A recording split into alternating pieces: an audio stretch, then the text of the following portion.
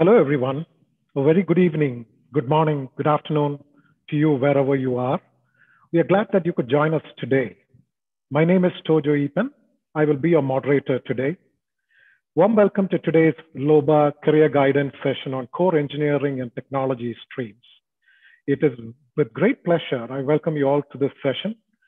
We have a really interesting, highly accomplished, and diverse engineering panel today. Special thank you to panel members who are joining us from the US quite early, your morning time. We sincerely hope that everyone participating will find something valuable from today's session. I would also like to remind everyone that our next panel discussion and last in the series, focusing on IT, data science, machine learning, artificial intelligence, will happen next Sunday. Please be on the lookout for more information there. So to start with, we would like to quickly share some housekeeping guidelines for our attendees.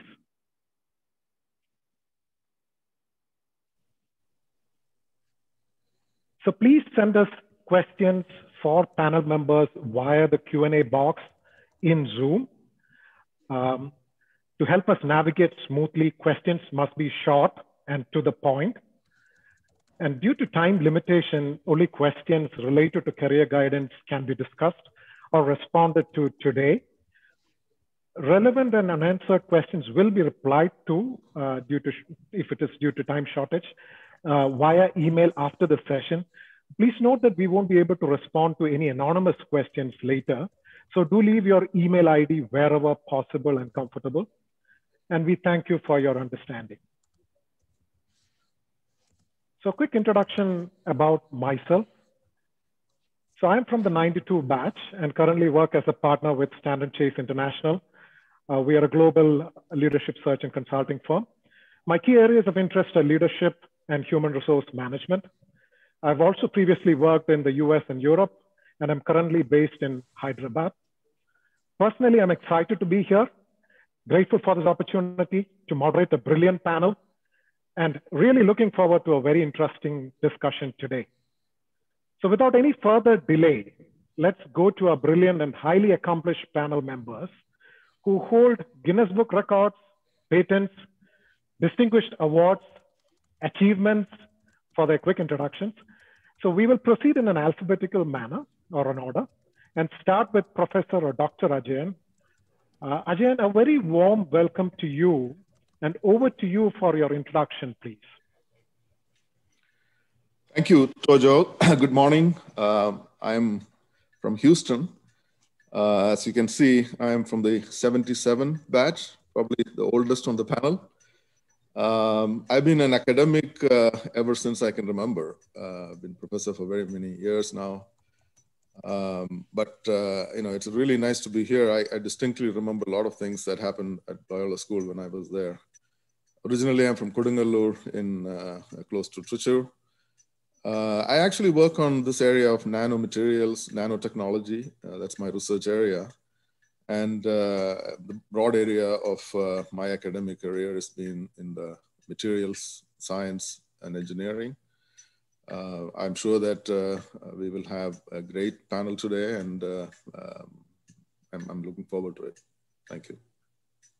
Thank you very much, Ajayan, one of our star members in the panel, and we are happy to have you here. Deepu, over to you, please, for your introduction.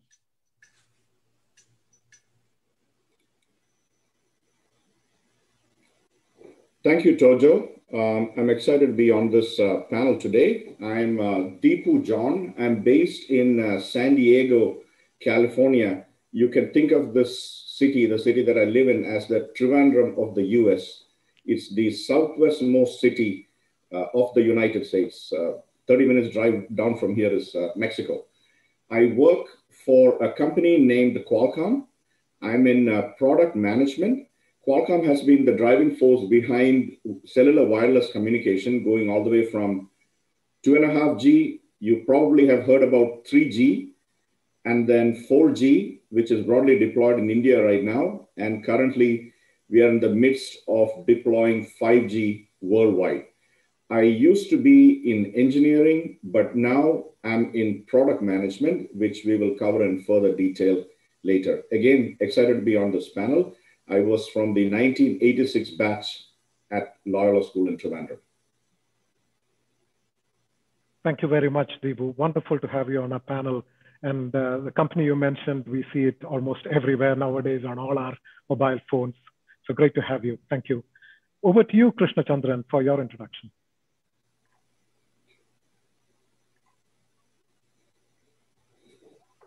Hi, my name is Krishna and I'm from the 1996 batch.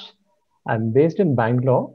My background is originally in architecture, then I studied landscape architecture and eventually did a PhD in what is called environmental planning, which is sort of between environmental sciences and city planning. I have an architecture practice, which is largely based out of New Delhi. It's called SPA Design.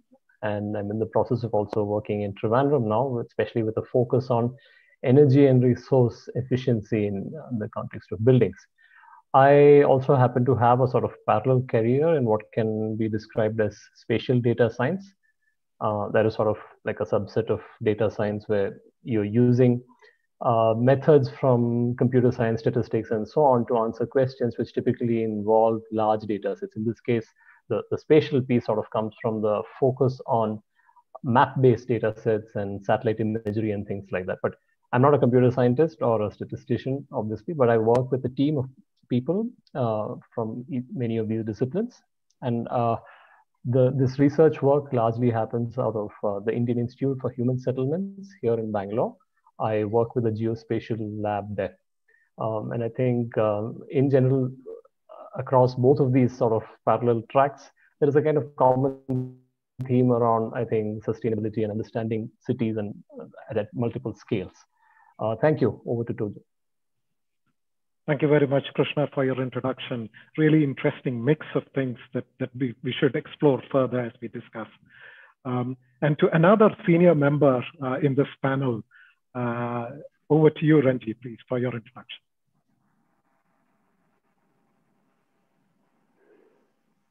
Hey, Tojo, thank you. Again, my name is Renji Kumar. I'm the same batch as Professor Ajayan, so 77. And since finishing school at Loyola, as the slide says, I had an opportunity to do engineering in Trivandrum. My home is in Trivandrum. And then moved from mechanical engineering, which is a very foundational engineering line, to aerospace engineering, a little bit more specific. I presently work in a small company. When AMA stands for Analytical Mechanics Associates, we are a consulting company, mostly doing aerospace work. We work with NASA predominantly, but we also work with Department of Defense. And we also have, other than aerospace engineering, we have applied some of the skills learned from aerospace engineering based on mathematics to things like analytics, like data analytics. We have customers like Capital One, which is a big credit card company. We have also other customers like Humana, health insurance company. So you can go from aerospace to many other areas based on the basic foundation of mathematics. So that's our company. We are about 450 people. And I think, I'm so happy to join and talk to some of our Loyolites, and looking forward to an interactive session. Thank you. Thank you very much, Ranji. And if I may add, probably the only Keralite and the second Indian to win a NASA's Distinguished Public Service Medal. Is that correct? That is true. Thank you, George. Thank you. Great to have you on a panel. Thank you for finding time as well. And last but not least, we have Vipin. Vipin, over to you for your introduction, please. Thank you, Tojo. Good evening, good morning, good afternoon to everybody on the call. I am so happy to be here, just talking to this up and coming young generation of Loyolites. I do want to tell you that an inflection point in my life was when an ex-Loyolite came over to Loyola and talked to my class when I was in the 11th. And hopefully, I can help open your eyes up to the world of supply chain, which I am in right now. listen, the way that I would think about supply chains is, if you buy anything from anywhere, there's a supply chain involved in getting that product over to you, right? Whether it's in high tech, whether it's in retail, and the best example that I can tell you is the world is facing arguably its biggest logistics challenge ever right now.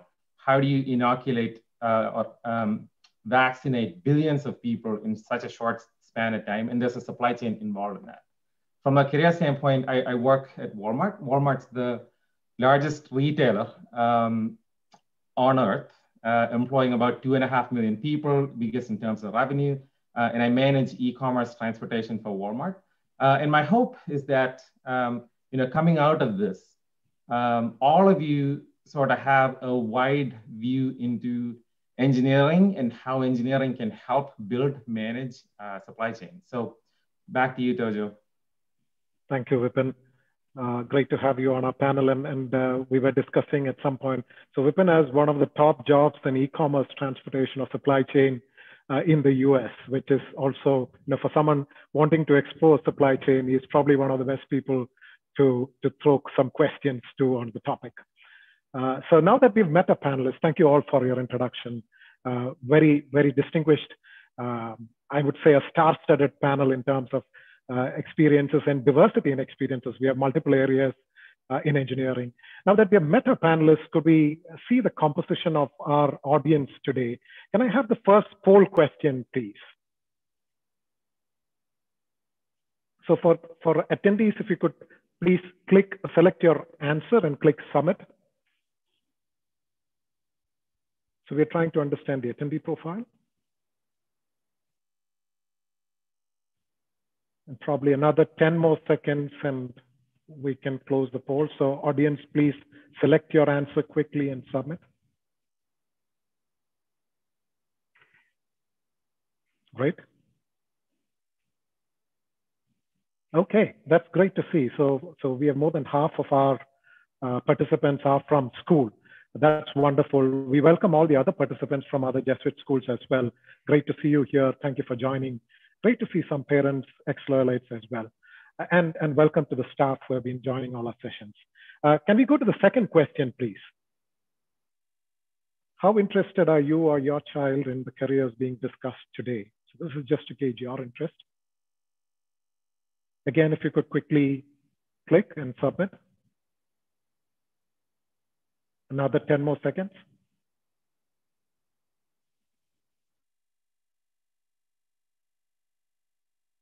We can close. Okay, we see a broad profile. So 60% very interested, 33 interested, and that adds up to 93. And we hope the others will also get something interesting out of today's discussion. Thank you for that. So thank you all for your participation. We're looking forward to a very interesting discussion with our panelists. Let's jump into our questions. So for the panelists, let's start with your career journey. How did you choose your career and how did you reach your current area of work? And we'll start with Professor Ajayan again. And Ajayan, I'm curious because, nanotechnology, nanomaterials, how do you get there? So it will be very interesting to hear your story. Yeah, I mean, sometimes things happen in life, right? If I look back, when I was a student in high school and even further, STEM or science was really not my favorite subject. I mean, I never thought that I would become a scientist. In fact, I was fascinated by history and things like that. But those days, and this was a long time ago, when we were choosing careers, especially if you wanted to do well, if you were good in what you did, academics, there was not too many options. You either became an engineer or a doctor, and certainly medicine was not my cup of tea. So I went to do engineering. I wrote the IIT JEE exam and got in and went to IIT Benares. And again, those days, everybody was, especially if you are in an IIT, everyone was writing GRE and trying to go to the United States. And I did the same thing. So you can see that in my career, it was pretty much linear. throughout.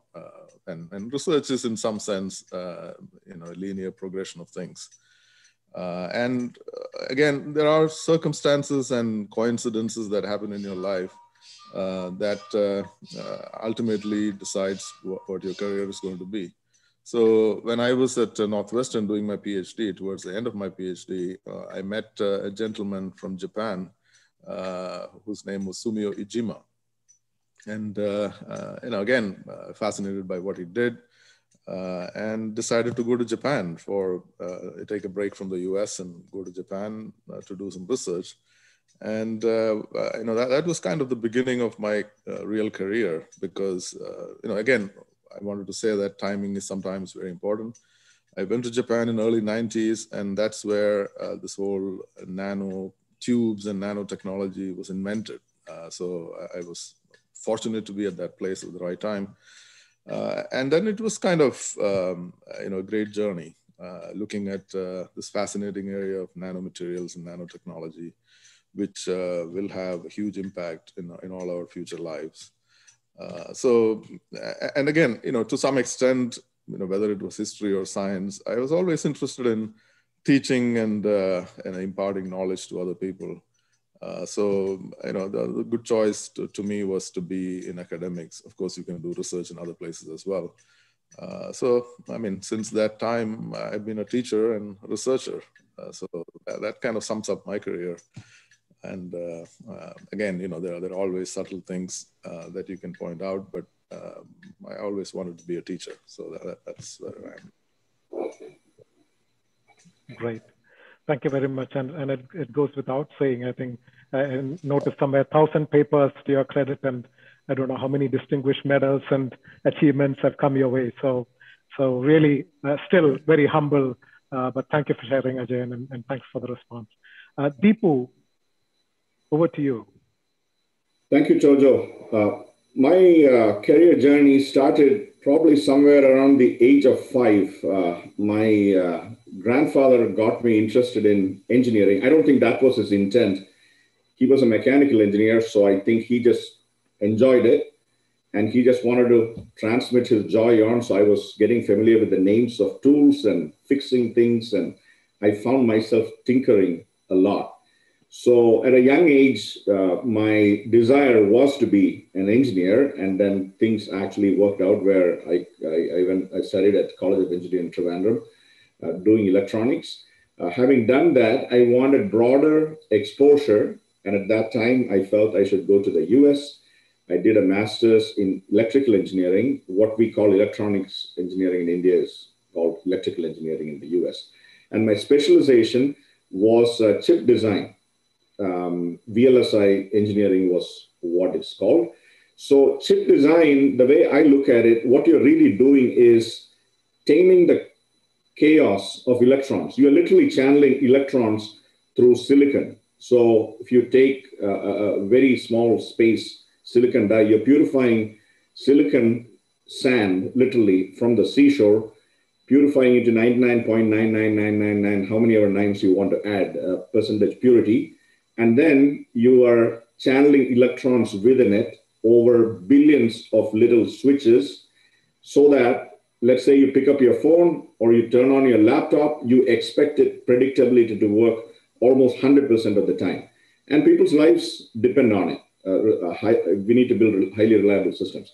Anyway, so I found that exciting, did that, and joined a company that was fairly small at that time. Company's name was Qualcomm. When somebody told me about it first, I said, Qual what? Because I hadn't even heard the name of the company. Now in hindsight, I realized it was a $250 million revenue company.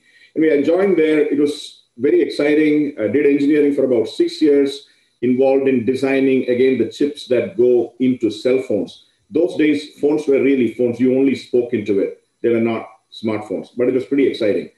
But 6 years into it, I was feeling restless. I had great respect for engineering, loved engineering, but I kind of felt I had figured out the system and I was getting restless. So then I moved into product management. In the beginning, I didn't know what it was. I had a general understanding, but not detailed understanding.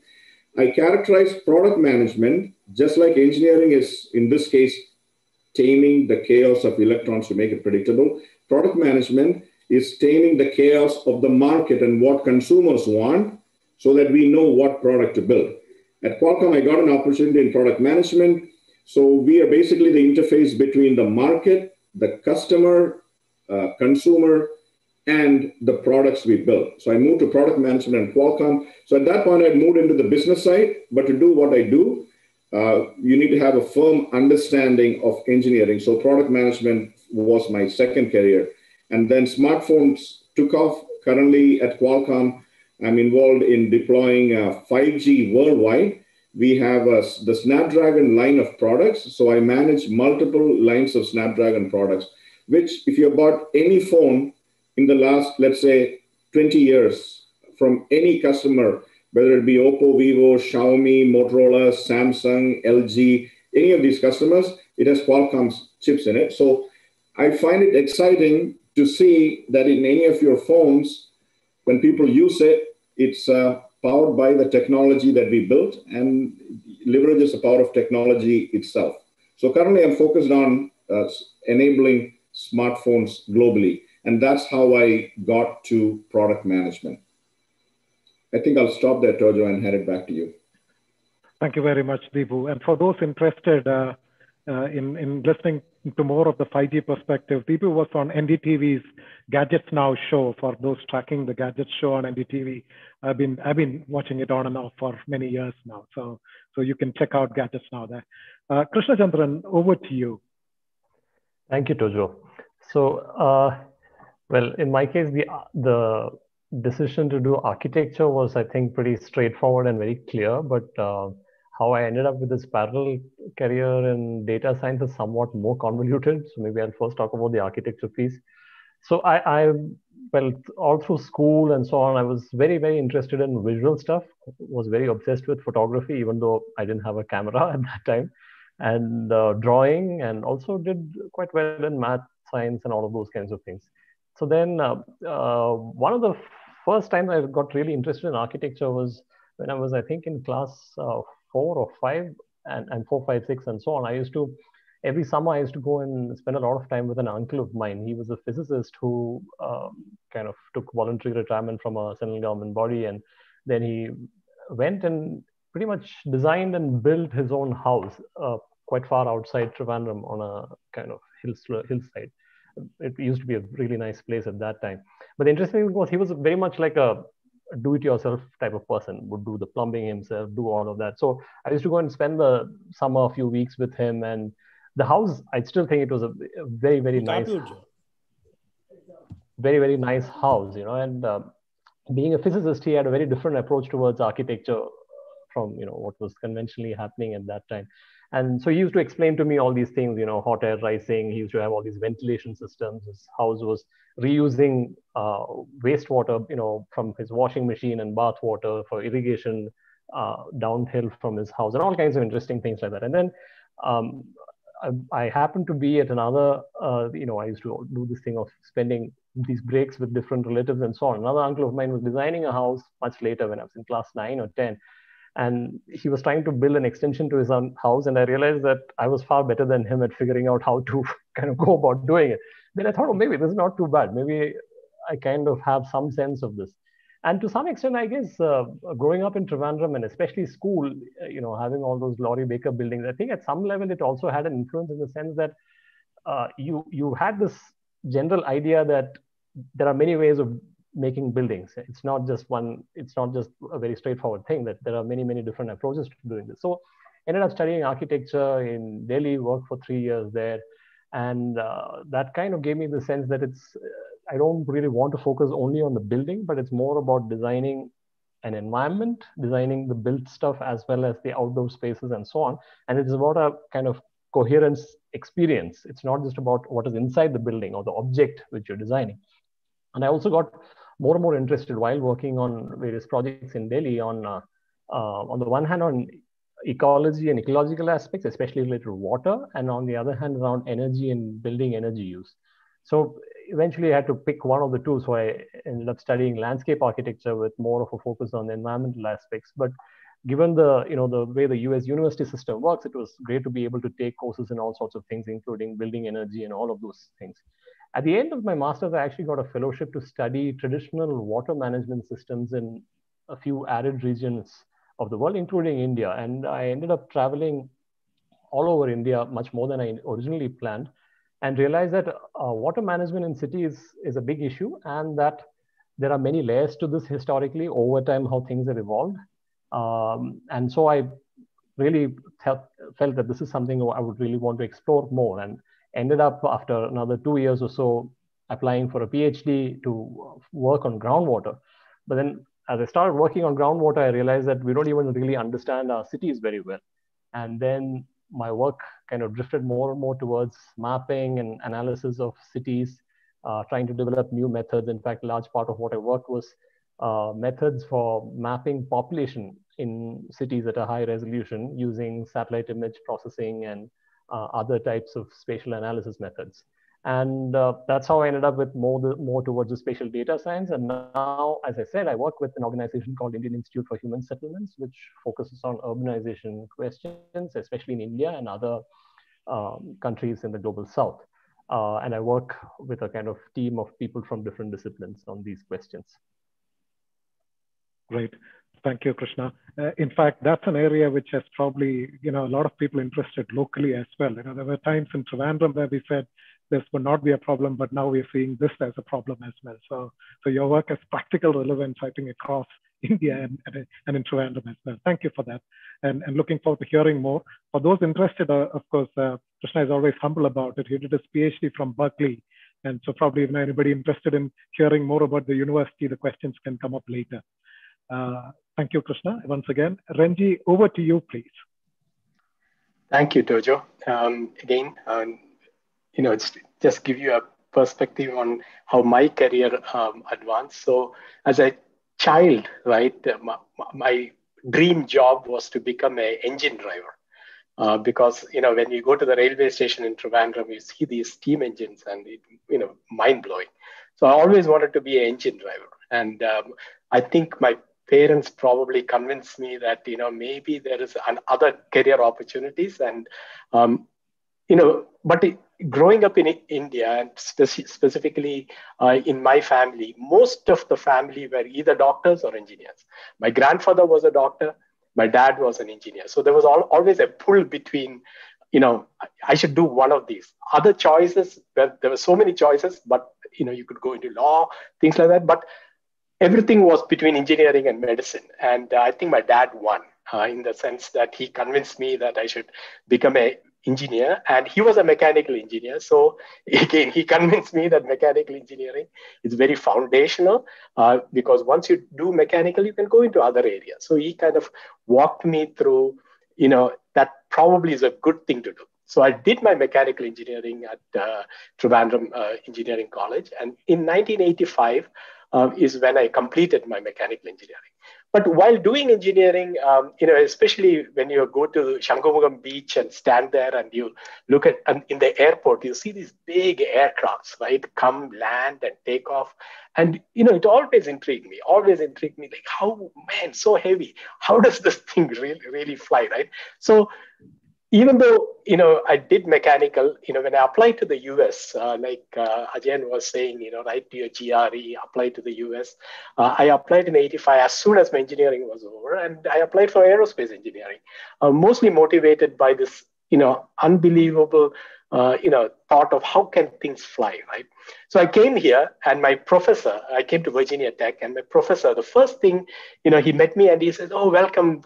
So shall we start?" And I was into research, graduate research. And he said, "Okay, why did you take aerospace?" I said, "I have no idea." I told him the same story I'm telling you. And he said, "So what do you know about aerospace engineering?" I said, "Nothing." But I have a good background in mechanical engineering. So he turned around, picked up a book from his bookshelf, and it said, "How to Fly." And he said, "Why don't you read this book and come back to me when you're done?" So I took it home. It was a small book. In a couple of days, I finished that, went back to him, and he said, "So now you know how to fly?" I said, "Yeah, I got a flavor of it. It's fantastic. I'll give you another paper." And he, from his drawer, he picked up a paper. and he gave it to me. It was only 8 pages. And I looked at the paper. It was written by 2 Russian mathematicians. And I could not understand the abstract. I could not understand the first page. It was all of equations, equations after equations. And I had no clue. And he said, whenever you're done, you can do your research, go to the library. If you have questions, come to me. The next 9 months of my stay at Virginia Tech, I was trying to decipher those 8 pages. Okay, so it was a very interesting thing where a mechanical engineer with no idea of aerospace engineering and getting into these really, really complex mathematics, right? But my professor was a very kind man. He walked me through it. He, kind of really took me through, holding my hand very carefully, taking me through those things. And, I finished my master's there, came back to India, told my parents, look, I'm done. I want to find a job in India. And one of the things they asked me was, are you sure? Do you want to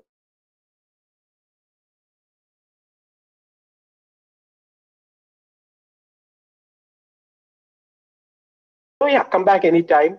Went back to him, completed my PhD in 89. And then since then, I joined the small company called AMA, a 5-people company, very small. We did about $500,000 in business.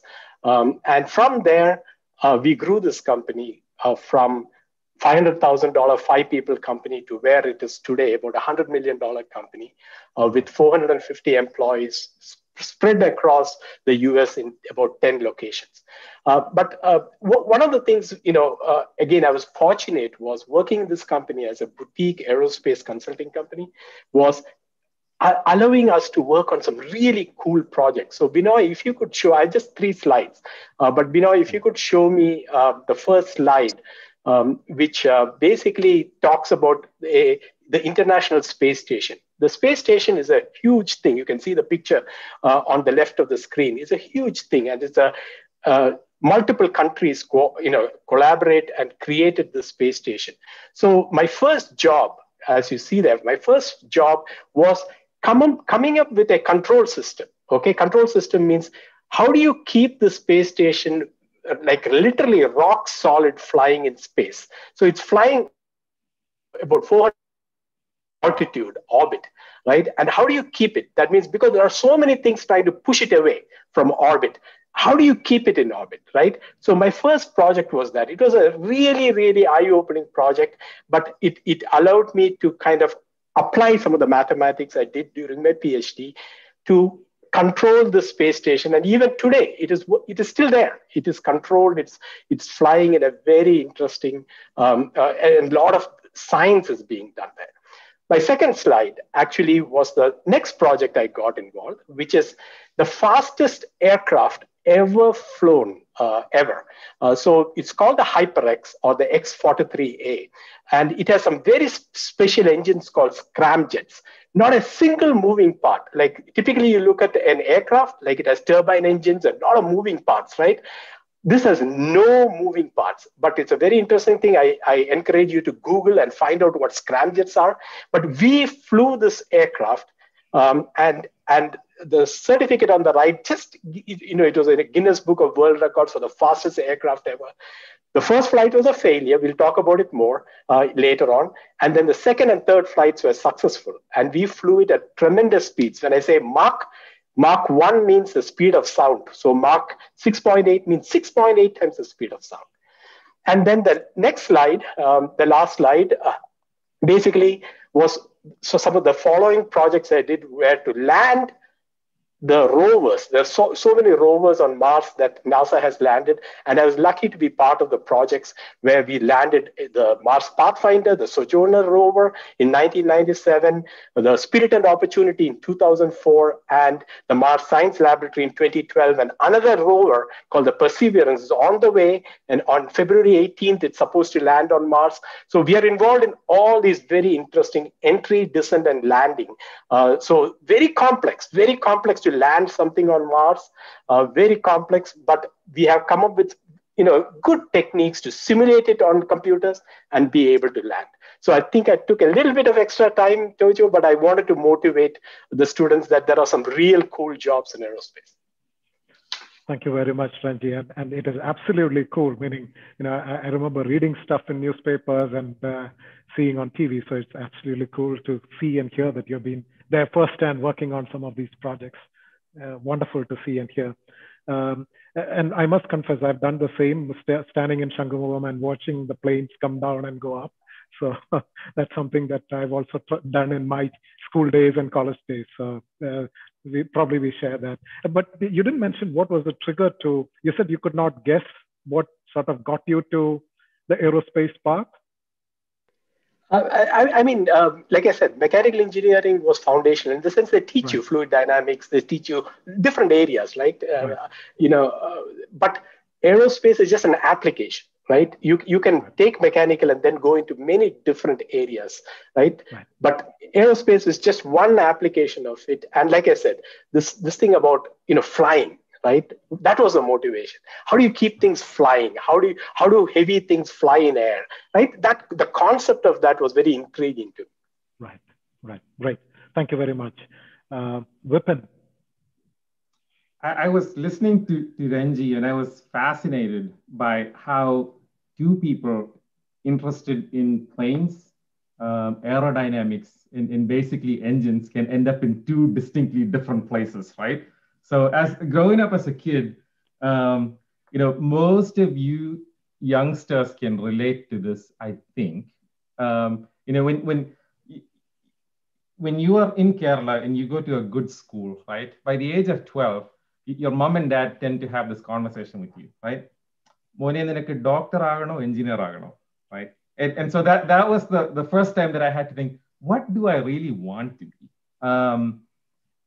Clearly, I wasn't a big fan of biology, but I was passionate about aircrafts and how things flew. And I think it was in the 6th or 7th that we first had our whiff of Bernoulli's principle and how things work, right?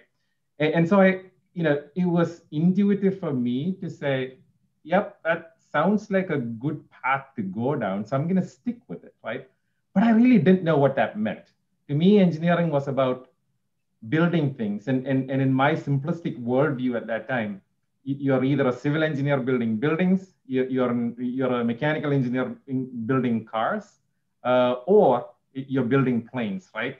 That was my worldview. And as I started thinking about it more, I got fascinated more about how planes were put together, how things came together, where things were sourced from, how things flew, right?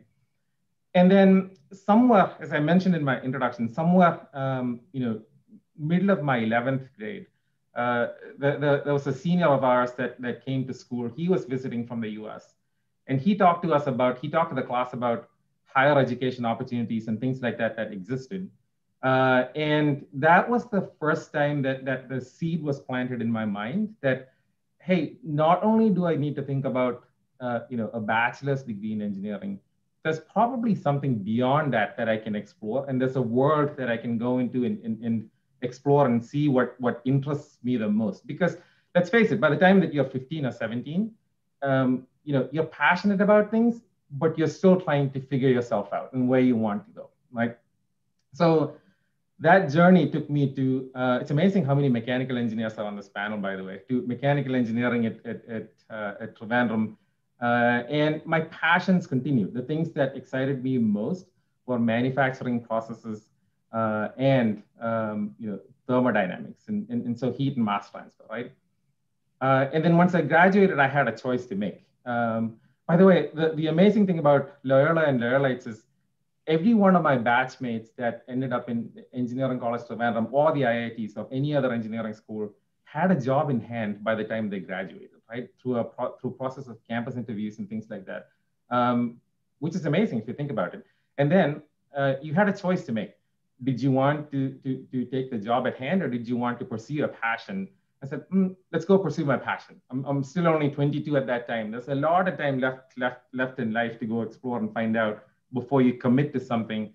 And so that took me to Penn State in the US to do a master's in industrial engineering focused on manufacturing, right? So continued on there.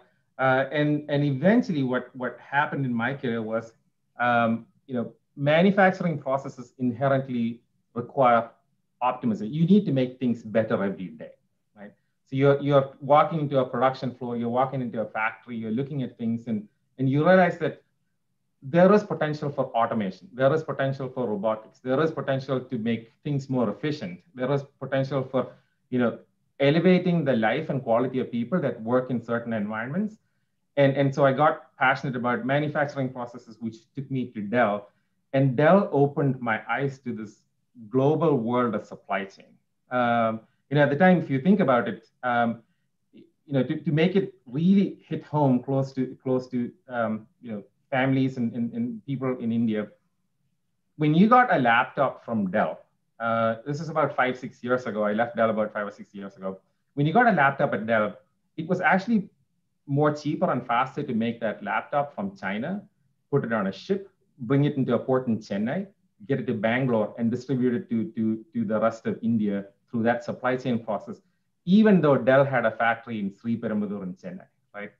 So there's a lot of engineering and optimization work involved in how do supply chains work? Where are things sourced from, right? So when you think about an electronic supply chain, most of your hard drives come from Thailand.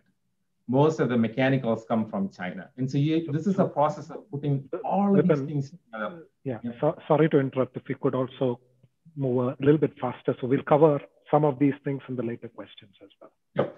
And so the process of putting together factories and bringing together things and making people assemble and work in harmony is kind of my job. It translates into the e-commerce supply chain. So mainly when you place an order online, how do you get a product from a warehouse to your homes is my responsibility to that. Yeah. And how awake or how much sleep do you get nowadays? 16-hour days are the norm because people want things faster and cheaper, Tojo. Yeah, and with the big behemoths, I think it can't get any easier, right? So thank you, Vipin, for sharing. And as said, probably we could go a little bit deeper to that. So maybe we could jump into a next question. That's a good segue as well. For the panelists, could you give us an insider's view on the kind of jobs in your area of engineering? And also from your perspective, maybe if you keep the future also in mind, that would be great, because a lot of our students coming up will probably take a few years by the time they get to the engineering and post that. Ajay, and for Ajay, I'm even more curious, how do you get to nanoscience?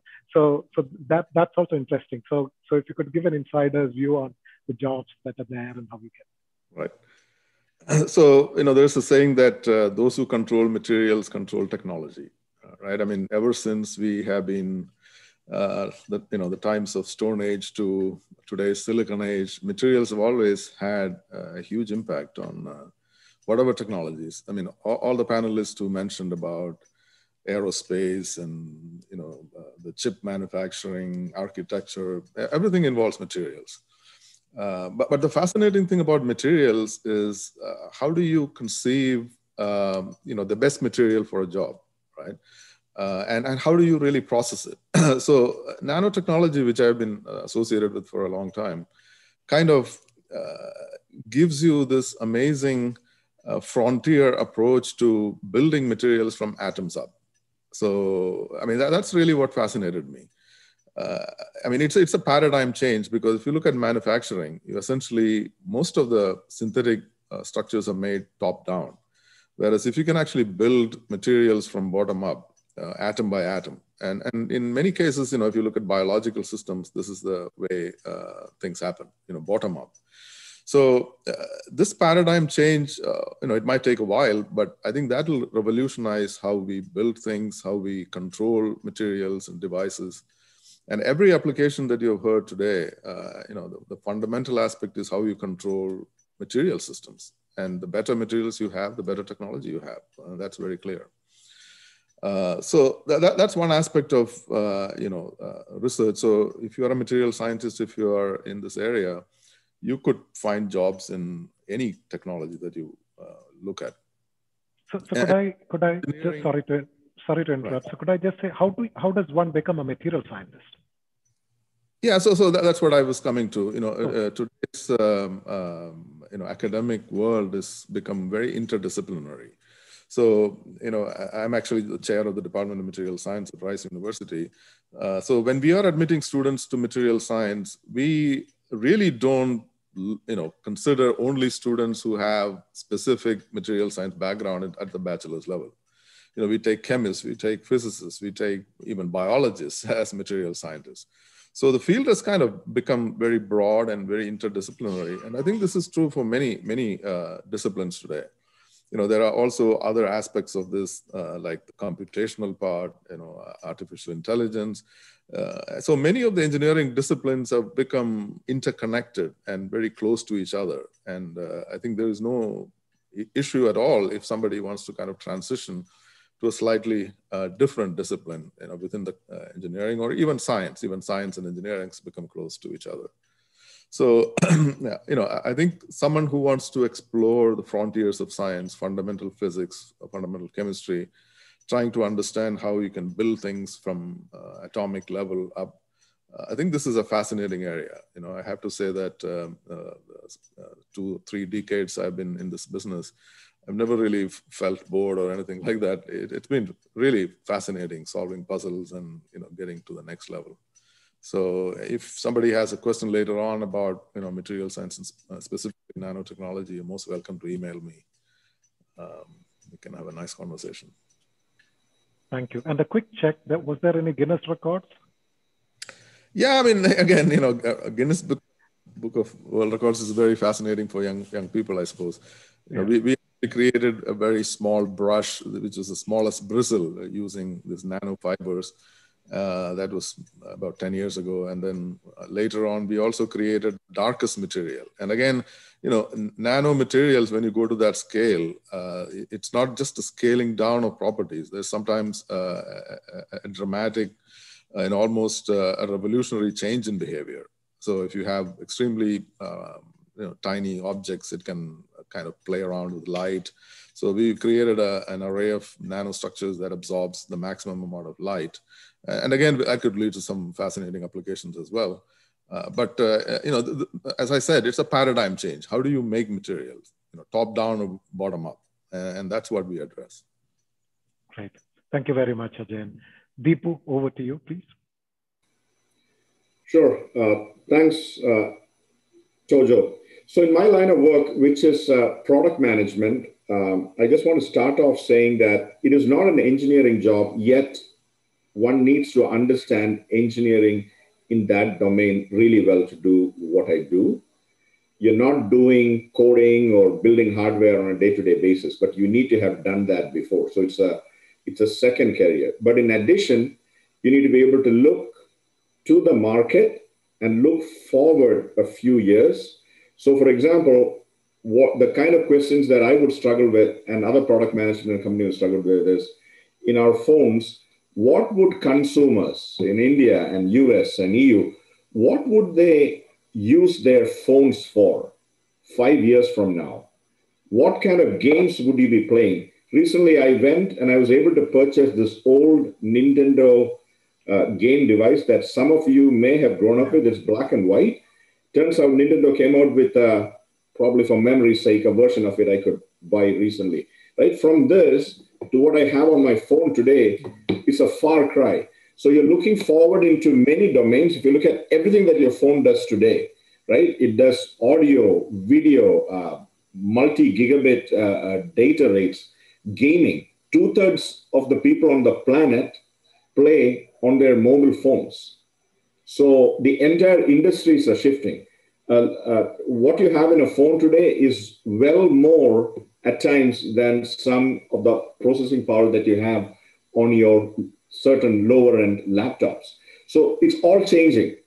So the ability, jobs that put these different domains together and the ability to merge both the business side of it, because companies need to be profitable unless you're a nonprofit, to be able to merge those two things together. So in product management, it will be having the ability to bring in multiple disciplines, both the bridging the engineering, business, breaking down the silos between those two, as well as within engineering, how do you bring in AI that enables a better camera, how do you bring in AI that gives you, that works completely under the covers. So when you see video, when you may sense, hey, the low light quality is better. Part of it is not just the video block itself.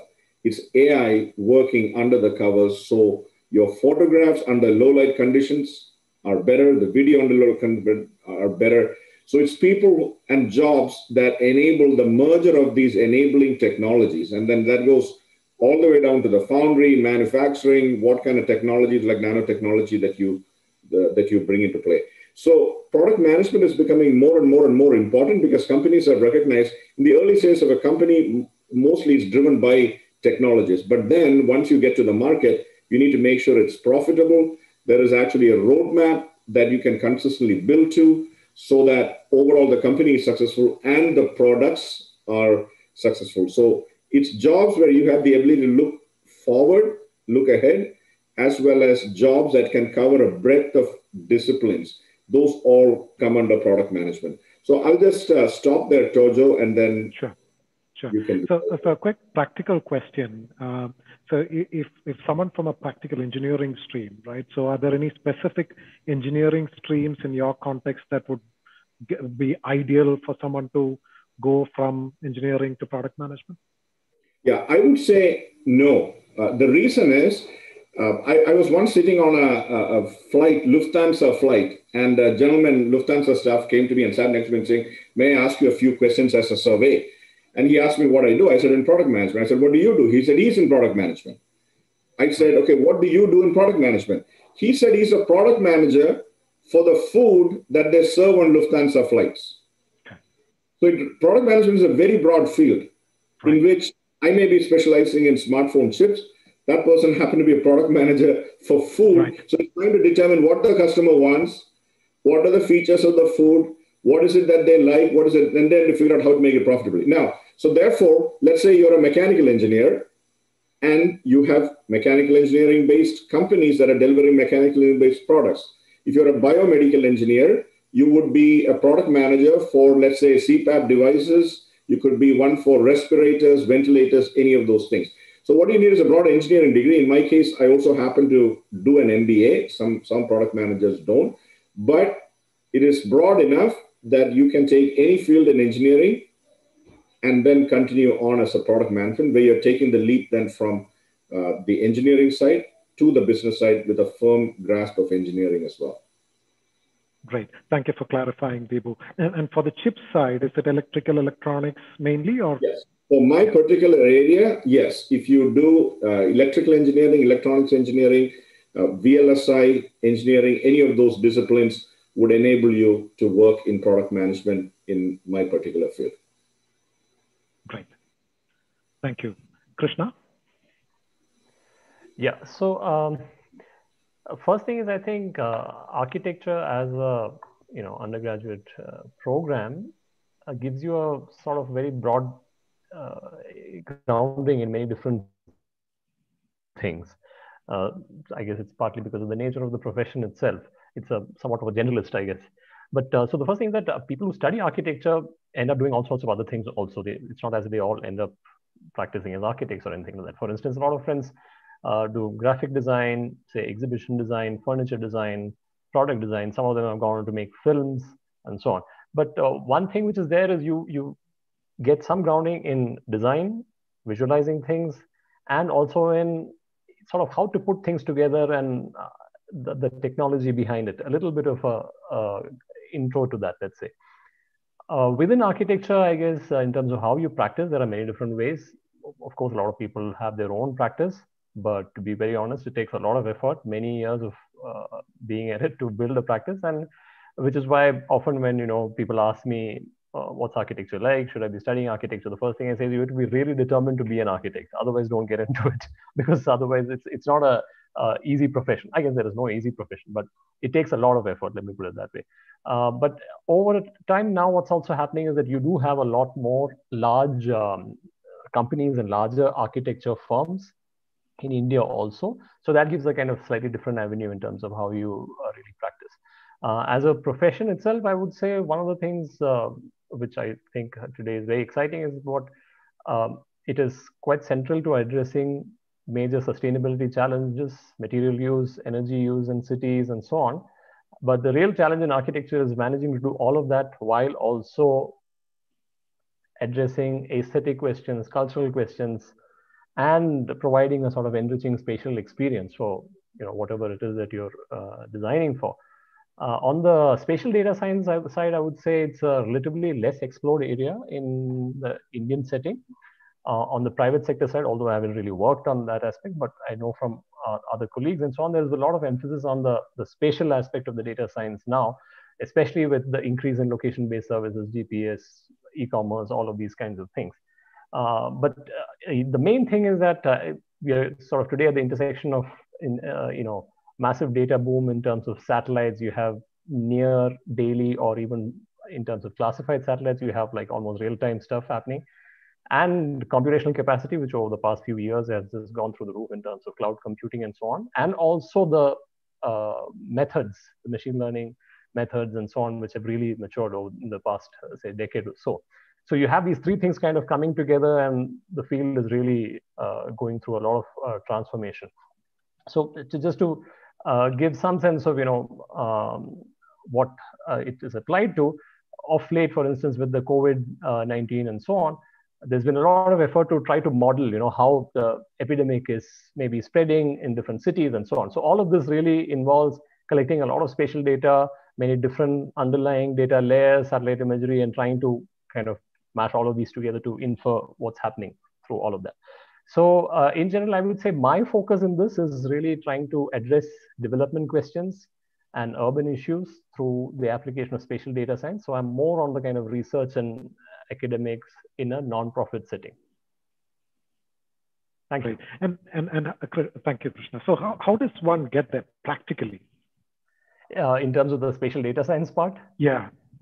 Well, I guess, see, I work with, as I mentioned, with people who have background in, say, economics, computer science, statistics, and so on. So a lot of computer science people work on, they work on a lot of data science questions, but in India, at least, there is not much emphasis on addressing the spatial aspect of it. The spatial aspects usually fit under what is referred to as geoinformatics, but the field of geoinformatics has, in my opinion, in India at least, been a somewhat stagnant. It has not been, dynamic enough to adopt newer methods and data sets and techniques. So usually a lot of computer science, math, stat people are the ones who are more equipped to deal with some of these questions now. Great. Thank you. Renji? Thank you, Tojo. So on the question of the kind of jobs, right, you can, big picture in aerospace engineering, you can break it up into like 4 categories. One is large industry. Okay, so when I talk about large industry, like I can say in US, for example, you have, companies like Lockheed, Boeing, established companies, right?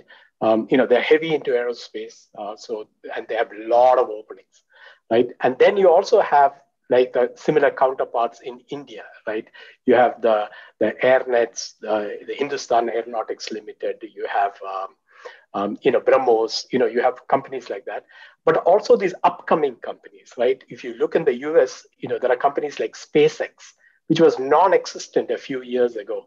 Suddenly they have come and they have taken it to a whole new level, right? You probably, a lot of you have heard about Elon Musk, entrepreneur, aerospace engineer, maker of the Tesla. I know Tesla is coming to India. There are people who are revolutionizing things, which, big companies like Lockheed and Boeing, for example, cannot do, right? These small companies are very agile, and they're coming and they're, turning things upside down. So you have these, and they're, becoming now big companies. So you can have a lot of jobs, opportunities in these kind of companies, or you can also have opportunities in small companies like, like, for example, our company. We are a very small company, very boutique in the sense that we don't cut metal. For example, we don't cut a single piece of metal, but we tell people how to cut metal. We tell people how to do it. We simulate, we make sure that this is the best way of doing it. But when it comes to, cutting metal, we say, no, that you take care of it. right? So you could have, and there are, small businesses, so many small businesses in India, in the US, where we can, you can get a good job in aerospace engineering. You also have jobs in the government, right? For example, you can work as a civil servant in ISRO, for example, Indian Space Research Organization, Vikram Sarabhai Space Center in India. You can also have similar things at NASA, right? You can work as a civil servant, and so there are a lot of government jobs in aerospace. You can also join the Department of Defense, for example, here, or the Indian Air Force. So there are opportunities there in the US also. DRDO, Defense Research Development Organization in India. So aerospace is very general, right? In that sense, there are a lot of opportunities. And then you can also, so you have the large business, the small business, government, and then like, for example, being a professor, like academia, right? A lot of research is going on in different areas. And so that's also an opportunity where you can go into teaching, like how Professor Ajay was saying. So these are the kind of typical jobs. Now, I also have to tell you, aerospace engineering, when I went into that area, it was quote unquote rocket science. People used to say, wow, you want to become a rocket scientist? While aerospace engineering is interesting, there's a lot of shock and awe, fire and sparks. All those things are good because rockets are burning, right? Fuel. And so there's a lot of fire, a lot of fun. But I have to tell you that while that is there are so many other engineering areas, like, for example, bioengineering, where there are fantastic future prospects. That is, like material science, bioengineering has a tremendous amount of promise, right? For example, when the human health is associated with that, like CRISPR, you have probably heard about the gene editing techniques like CRISPR. So aerospace engineering and some of the other engineering we are talking about are not the only areas. There are some really upcoming areas like bioengineering, which, as a budding Loyolite or a high school student, you need to think about those things. And then very quickly, what does the future look like in aerospace engineering, right? Coming back to aerospace engineering, Binoy, if you could put one slide I have. Basically, I'll just give you 3 good examples. On the top left is like we are really preparing for human presence in Mars. People might ask, why do you want to have human presence in Mars? Human beings, fundamentally, we are explorers. We want to go outside. The reason Columbus came to the US, we are always explorers. So something can happen to Mother Earth. So we need to be prepared and start living in other planets, right? So human presence in Mars is a big thing. And you can't go to Mars and land humans and all the infrastructure by using simple parachutes like I showed you for the rovers, right? We need heavy things to land on Mars. So there are techniques like inflatables instead of parachutes. So that's what is shown on the left side. It's called a balloon or an inflatable system, taking people and a lot of cargo into Mars. So we are experimenting with a lot of those things. That's the left top. The left bottom is supersonic low boom. Low boom means every time there's a supersonic aircraft which is going, it creates a sonic boom. There's a big boom, sound is coming. And because of that, you'd never have supersonic flights over land.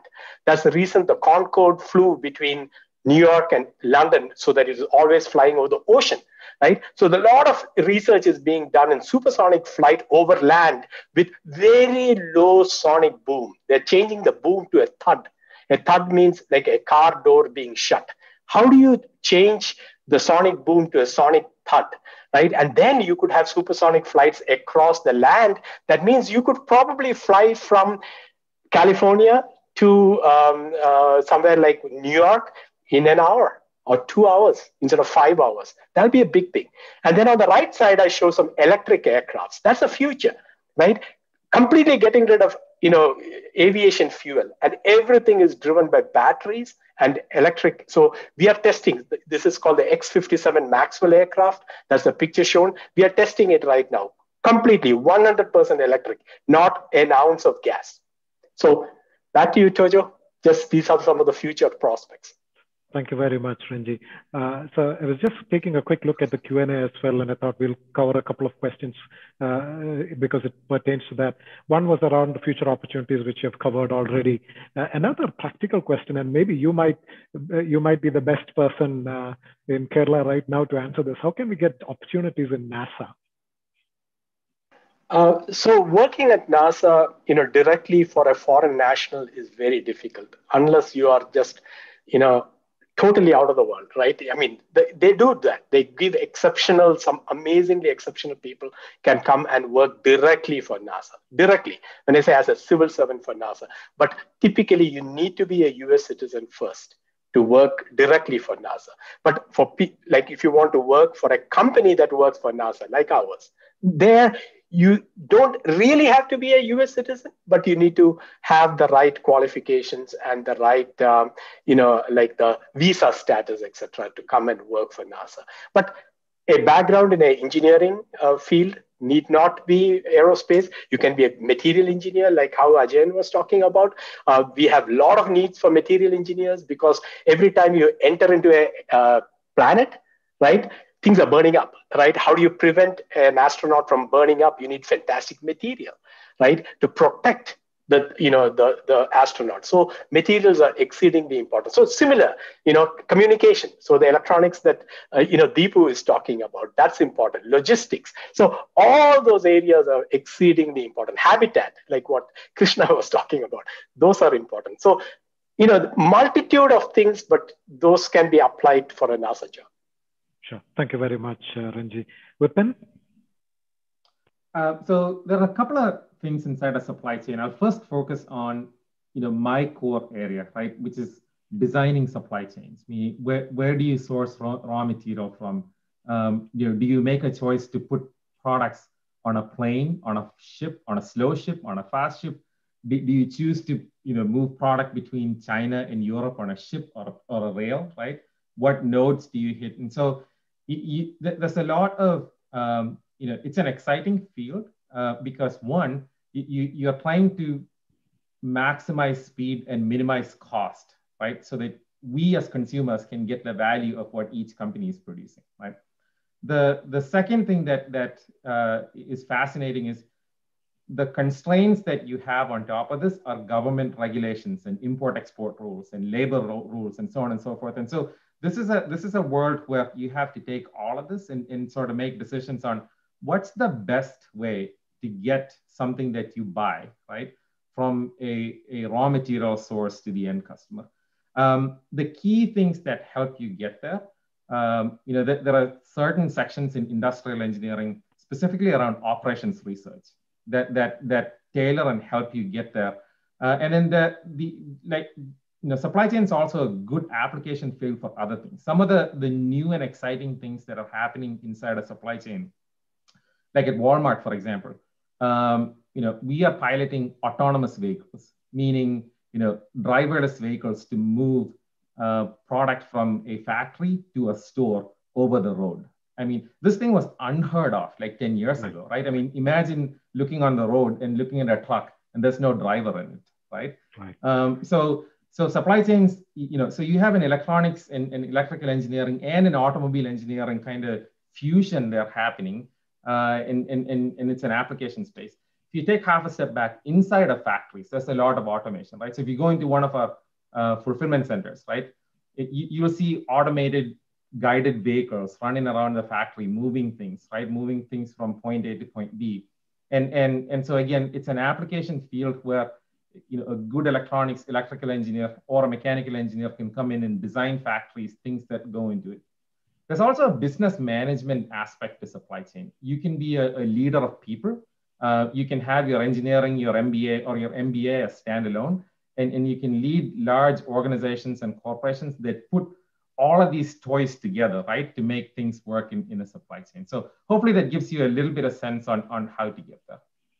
Sure. Thank you, Vipin. There's a question on Q&A as well. I wish to pursue automobile engineering, given the scarcity of colleges that offer this course in India and the bleak career prospects in the Indian automobile scene.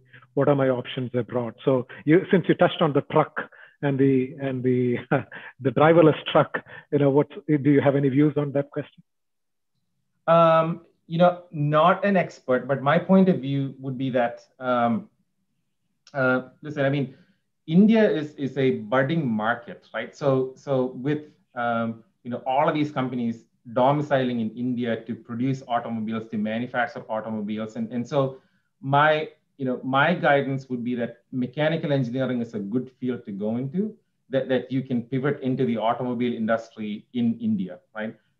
There are specialized courses, obviously, in the US that help with it, but they all come under the domicile of mechanical engineering from everywhere that I've seen.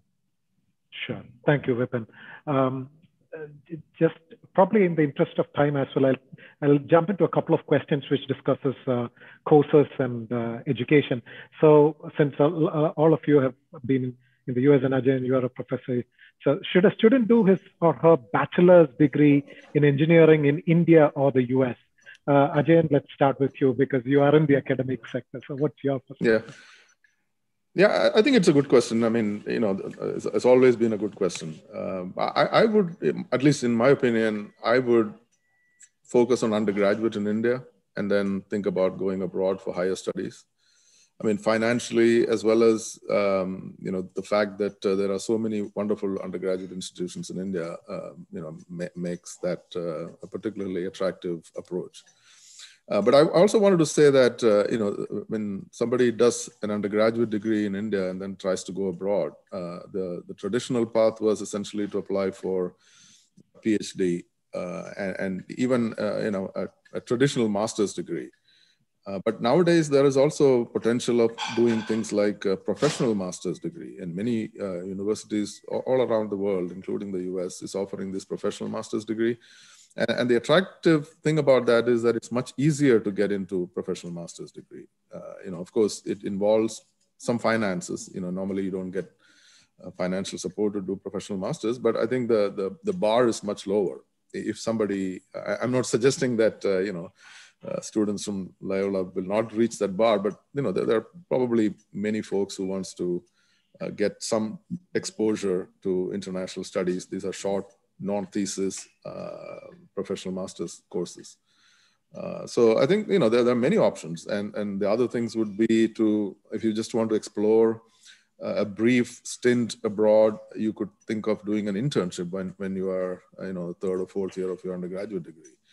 And there are many, many connections between universities in India and in the US now. So there are those opportunities as well, which was much more difficult before.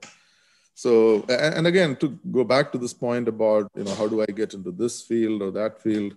I think it's important that if you do a STEM field as undergraduate, you have a much broader options today than it used to be. As I said before, you can do chemistry and come to materials engineering for master's or PhD. So, things are getting much more interconnected, much more interdisciplinary. So the discipline-wise track is not even really relevant.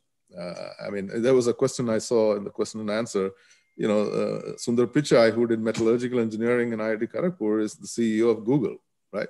So that's what it is today. I mean, I think as long as you do a STEM degree, I think you have enormous option to kind of broaden as you go to the higher degrees. Sure. A quick, and thank you, Ajay, for that. Very helpful. And I think that's a common question that we get all the time around bachelor's versus master's. And Renji, I don't know if you are able to answer this. Which institutes are suggested for students who want to go to the field of astronomy? I don't know a very specific answer, Tojo. Right. I can only talk about one institution which I'm familiar with Sure. in the US, which is Cornell.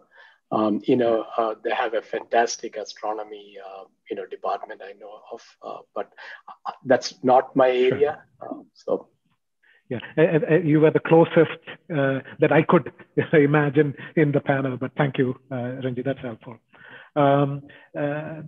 In terms of robotics, not sure, Vipin, if this is your space or Deepu's space, what opportunities do you think a person trained in the robotics program, maybe even Renji, robotics program masters abroad would have in India?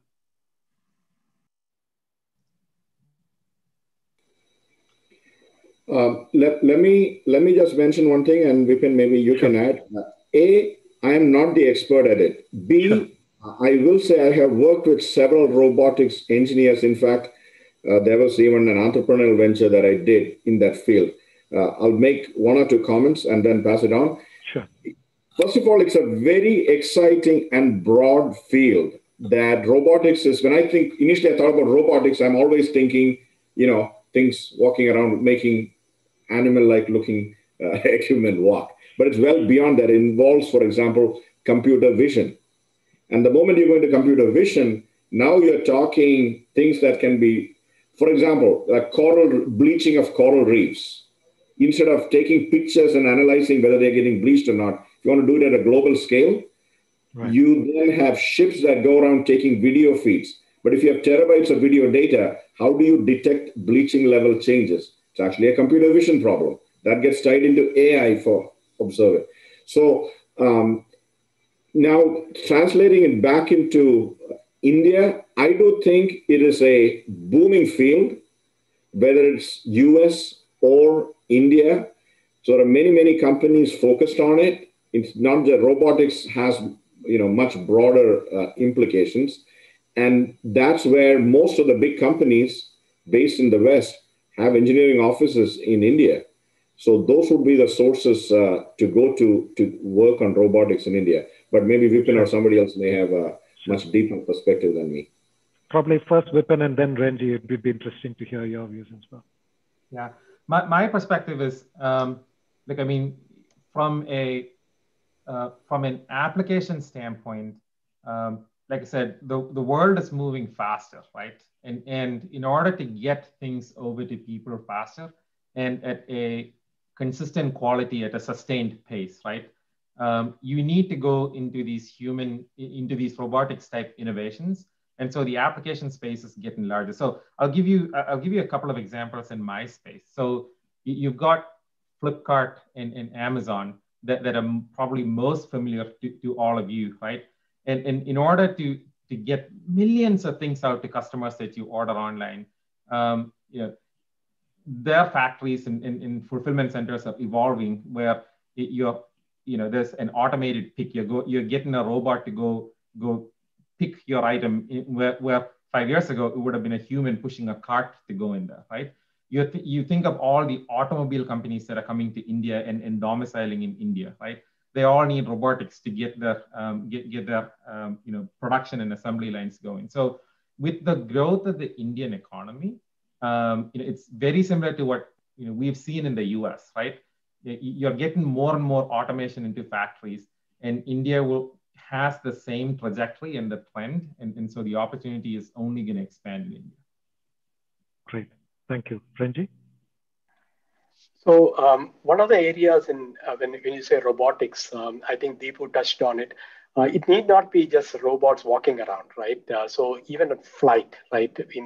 It could be drones, which are flying around, and you could have a lot of applications of drones, and autonomy. So autonomous drones doing some specific job, it's going to just increase like crazy. In the US already, it is there, right? Things are big. You can deliver things using drones. The biggest challenge is interfacing with the Federal Aviation Administration, FAA, and making sure you don't collide with other things or don't collide with regular commercial aircrafts and things like that. So that is going to be in the future, even in India. One interesting anecdote is that, when my daughter got admission in a college, that college actually sent the acceptance letter using drones. Okay. And of course, they didn't send it to all the 1,000 kids who got admission, but within the locality, like about 30 kids or 50 kids, they sent it via drones. So so in the early morning, they would say, check your door, and a drone came and delivered the acceptance. So this is going to be the future, right? Whether you are in India, whether you are here, there will be drones and autonomy. How do you do that in a very autonomous fashion? Because there's not going to be a user who's going to tell the drone where to go. It's all automated, right? So I can see that that technology being used in India. Great. Thank you for sharing. That's the first time I'm hearing about university acceptance coming in a drone or coming via a drone. fascinating. It would definitely have sounded like science fiction a couple of years back, at least, or even last year. What is so? A quick question for Krishnachandran. What is the basic potential a person who is pursuing architecture need, or what does that person need? You spoke about the challenge, being prepared for the challenge. Yeah. But what else? Well, I guess one is, of course, you have to be somewhat obsessed and determined about it. The other, in terms of, are you asking in terms of general aptitude here? Yeah, the question was not that clear, so I would assume that's good enough. Yeah, if you could speak about the general aptitude. Yeah. Well, I would, like I mentioned before, architecture, to my mind, is somewhat of a generalist profession, and what I've seen is that people who have a kind of broader outlook seem to thrive in it and do better, because you have to kind of bring together many different aspects: the environmental, the human, the kind of cultural, the aesthetic, the technical. All of these kind of need to be brought together, and people who have a general bent of mind who across all of these things seem to do better. And one thing, of course, is some aptitude or initial ability to visualize things, not necessarily drawing, but to visualize things. Sure, great. Along the lines that we discussed, probably Deepu, I'll ask you one quick question. What behaviors do students need to be successful in an engineering career or mindset? Sure. Key element is analytic ability, and I'm even upping one level beyond engineering and the mathematics. Clearly, you need all that, right? So I'm assuming those are skills that can be gained. Some people have more, some people have less. It's okay, you can train yourself. But the ability to analyze situations, engineering situations, as well as business situations. And a technical mindset definitely helps, and that's where the engineering training really helps. However, having said that, what really pushes things beyond that is the ability to work with people, as I'm sure everybody on the panel will say. For example, Renji, right, when you are the CEO of a company or you're a professor guiding students, we heard about inspiration, the professors. So that those people are touching something beyond the equations. What caused Renji to go spend 8 months on, I believe he used the word, he was very encouraging to me, although he was open. So that professor was going beyond the engineering and the technology and the hardcore Russian mathematical equations to tap into Renji's heart. So understanding the emotions and the motivations of people, treating people with respect and things like that. So those are the broader skills that I think make any of us, not just the technical skills, much more effective, because there is no individual player in any company, right? We're all working together. But tapping into those emotions, understanding it, being able to respect it, acknowledge it, that's what makes people give 200%. 100% is not enough, right? So those would be beyond the technical mindset, the ability to understand motivations, emotions, respecting people, to be able to guide and drive a team to do something that's way more than any of us could do individually. Sure. That's helpful. Thank you very much, Deepu. So keeping an eye on the clock, maybe we'll touch a last question. What is your most important learning or recollection from Loyola School? Maybe your favorite anecdote, an individual who influenced you during your school life. Very interesting to hear would be, Ajay, let's start with you. Yes, it's been a long time, but I certainly think that, Loyola School gave me the structure that is needed to kind of pursue future career. I came from a very small school in Kodungalur, and I was a merit scholar, actually in the boarding school. So that really opened up my mind and gave me the confidence, as well as the perspective to think broader than what I would have otherwise. There are lots of anecdotes. I used to be a constant player in the theater and dramas, and almost every school day I was performing something. So there's a lot of memories. And again, I suppose the boarding school is not there anymore, but that was something very special. And I think we lived together and, savored a lot of wonderful things together, and the memories are very vivid. Thank you very much, Ajay. Deepu? I'd say two things. Number one, dignity of labor. The first time I was told that we need to clean those toilets, those are not exciting tasks. But when you have three people working with you to clean all the dirty toilets that we ourselves have dirtied, it really taught me that no task is beneath me. And there is no classes that I can operate in saying I'm above somebody else. So taught me how to respect any profession, things that people do, value them, and honor people for being people, not based on their profession, number one. Number two, I felt, coming from a different school in Trivandrum to Loyola, see change. I was treated like an adult. I was not talked down to. Teachers were asking me my opinion, not just to me, but to everybody. I was involved in so many things. I can name a few names, but that doesn't cover everything. Mr. B.O. Sebastian, Father C.P. Varkey, Father Varghese Anikuri, Father Manipadam, Mr. Joy Thomas, who taught us to measure the speed of a train while we were going for some competition by the click-clack sound, and he knew the rail track length.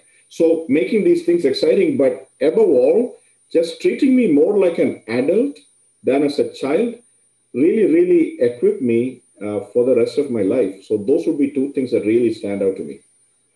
Thank you very much, Deepu. Krishna? Yeah, so, when you're in school, I guess you take all of this for granted. And as somewhat like what Deepu mentioned, it's only later when I was doing my undergrad in Delhi and talking to people from all sorts of other schools, you realize like, whoa, Loyola was really different, let's say. And like Deepu mentioned, in a way, I think comparing now, looking back to, what others have mentioned about their own schools and so on, what I realized is that Loyola really recognized children as individuals who can take initiative and have independence, and also encouraged to ask questions without, fear in class. And that, I think, was one of the most important things. The other most important thing, which actually other friends, when I tell them about Loyola, find very funny, is that, there used to be a line in our school diary, on the left side where it talks about uniform. There was a line which said, "Footwear must be firmly fastened to your feet." That is like, they find it so amusing that there was a line like that in a school uniform description, which I now maybe things have changed, but looking back, I feel that had a lot of meaning. That really symbolized something about the school, and that I thought was really amazing. Great, thank you, Krishna. That was interesting. Renji? So two things. One is, I should be involved in a lot of sports, especially team sports, like playing cricket, soccer, hockey. So I think that helped a lot. Helped with a lot of the thinking of leadership and things like that. But anecdotally, one very interesting thing happened. I think it was ninth standard. I think I was a class leader for one few months, I guess. So as a class leader, right, we had the rule that if your teacher does not come to class in the first 10 minutes, right, you can go and ask for the soccer ball, and everybody can go to the soccer field and play soccer, right? Mm-hmm. So that's exactly what I did. I waited for 10 minutes, and thankfully the teacher didn't come. So told everybody, let's go. So we all went to the soccer field and started playing, soccer and football, right? So what happened is, he actually came after like 2 minutes and found the class empty. So he summoned the class leader and the class to come back to the class. And then he told, who is the class leader? So I raised my hand and he said, get out of the class. Okay, I'm not going to name who it is. Get out of the class. So I'm so totally perplexed. I told him, hey, 10 minutes you came later. So I went, I followed the rules. No, get out. So I'm standing outside, and Father C.P. Varkey walks by. And, he's coming after like maybe in 20 minutes or so. And he says, what are you standing outside for? I narrated the story to him. He said, that's not fair. He walked into the class, asked the teacher to come out, and then, arbitrated between us. And he told, get back in the class. So this is just a simple example, but it showed that, look, I'm just a student, right? He had no reason to side with me. But the kind of the honesty and the integrity with which he operated, right? And also leadership, right? That kind of gives you an example, a great example that, you know what, it doesn't matter who you're dealing with, you know, whether it is a student, a colleague, whoever it is, right? Just do the right thing. And I think that was a good example, which I never forget. Wonderful. Thank you, Renji. Vipin? I think when I reflect back on Loyola, it's the bonds that you form in school that stick out the most to me, right? So all of you youngsters that are in Loyola, when you go to class next week and you look around you, right? The people that you see are going to be your best friends for the rest of your life, your closest friend circle, right? The connection that they have back with the school, the teachers. And so Loyola kind of puts you in that environment where you are going to work together, right? You get pushed out of your comfort zone. You get asked to participate in youth festivals and sports. You get pushed to speak in assemblies, right? And through a process of all of that, what happens is you form a real tight bond as Loyola shapes your future and your career. So cherish every moment that you're at school. And like Krishna said, once you get out of school and look back, you'll find that Loyola has made you into who you are when you reflect on it. Thank you very much, Vipin. Thank you for all your really interesting memories from Loyola times. So to the audience, I apologize. We are running a few minutes, a couple of more minutes if I could ask for your time, please. We'll just jump into a couple of poll questions for you before we close. So could we have our poll question 3 on your feedback for our session today, please? How do you rate the content of today's session? And again, similar to earlier, if you can select and click submit, maybe in another 15 seconds.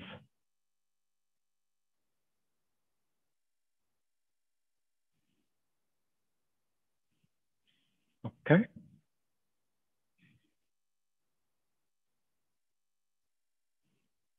Right, 77% very good, 20%, so 97% good or very good.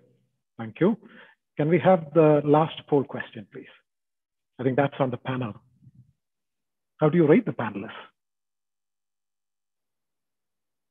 So this is live feedback for us, right?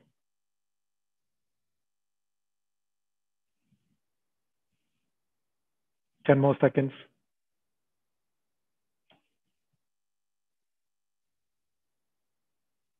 This is the one where we are all very curious to see.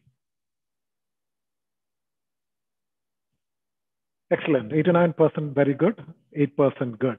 That's wonderful. So it tells us also that this is time worth spending for you, students, parents, everyone else who's joined it. So let me take this opportunity to sincerely thank you once again to all our panelists for making time for some of you odd times in the morning, and also to all the participants and attendees from Loyola, parents, from other schools.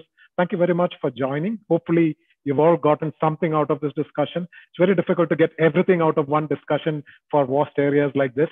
This has been a great discussion personally for me, and I've learned quite a few things myself. Thank you also for sharing your feedback for us. So that's always helpful. If you still have questions for our panel or for the team, please email it to explorelobad@gmail.com. I also take this opportunity to thank people who work behind the scenes, because we have a team working always hard behind the scenes to make this all look very good. So thanks to that team. And do note that we have a great session coming up next Sunday. So not Saturday, next Sunday. And that's going to be on data science, machine learning, IT, artificial intelligence. And this is your opportunity to absolutely come in and ask some of the questions that you may have thought would be covered today, but they will come in next week. So thank you very much again for staying with us 5 more minutes. Wishing you a good night or day, wherever you are, and hope to cross paths at some point.